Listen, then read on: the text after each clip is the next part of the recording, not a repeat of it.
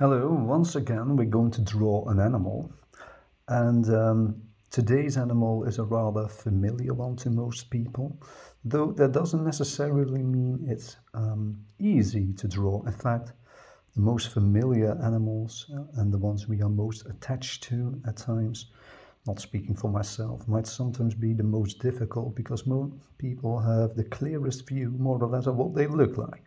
So the animal in question is the so-called red panda, known to most people. And the red panda happens to be, well, unique, at least among living mammals, as it's the only member of the Ailurids still alive. So this family used to have more members, known from the fossil record and so on, but in general, this always appears to have been a rather small group of carnivores. If you have old sources and so on, you may well find them considered part of the raccoon or even the small bear family, the large bear family. But these animals are really quite unique beyond that. So, as you can see, there's the facial pattern to deal with first. I haven't actually finished drawing that, but we'll move on to the body. Red pandas, of course, are very distinctive looking creatures, which means it can be quite a challenge to draw them well, and in all honesty, I think I might well fail in that endeavor today, but I'm giving it a shot. Now, I've decided to draw it in climb or walk, more or less. So it's positioned behind the giant otter, and given size differences, it shouldn't be that far behind it actually, so I'll try to emphasize that later. As you can see, I focus on the outline first because the actual coloration of this animal of red pandas is quite complex, really. Now, first let's draw that magnificent tail. It might actually be more upright here than is generally done, than it is generally positioned by these animals, but then it's my drawing, isn't it? So, a bushy tail. Let's not forget the fact that it's got rings on it, adding to the raccoon-like look of these creatures.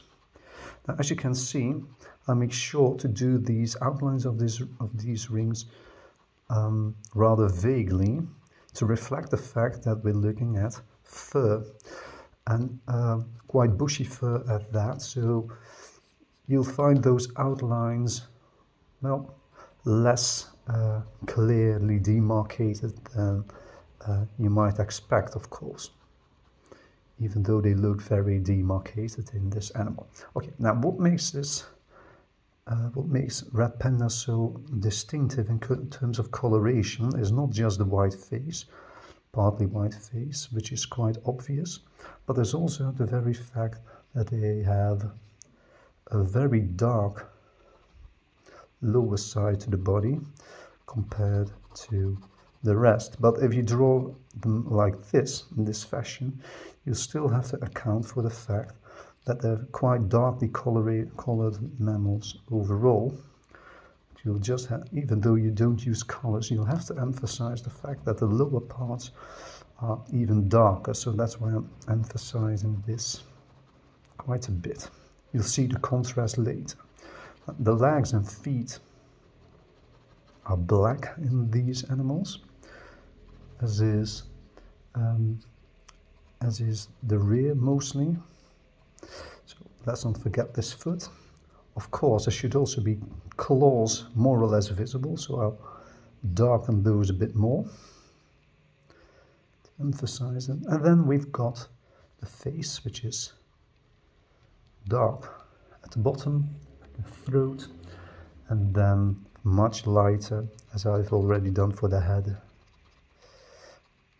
And this also goes for the outside of the cheek, as well as the body. So hopefully, let's use the outline of the body a bit more. and reflect the coloration, well, sorry, reflect the way the fur grows. So I can still, even though I work in black and white, well, blue and white, I can still show that the lower parts are rather more darkly colored than the upper ones, even though they're both colored in. This also emphasizes the white a bit more. I'll do the same with the tail, but I'll have to be even less precise. In fact, there's more the illusion here of dark coloration than dark coloration itself. I'll add to that by diffusing the outline of the tail a bit more. But here we go. I think I haven't done that bad a job, though I wouldn't consider it one of my best drawings, but here we go. Oh, wait. Let's put it on the branch.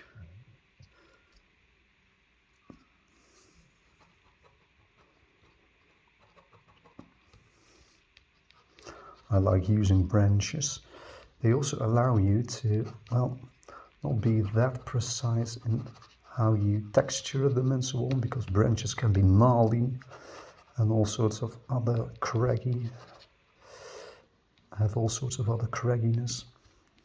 Branches are very, very useful to give some context and so on. But I'll draw the rest later. This is, well, no, actually, I'm just going to continue drawing the branch itself and show where it attaches to, let's say, a stump. That's probably better. Here we go. Let's emphasize this a bit more. Here we go.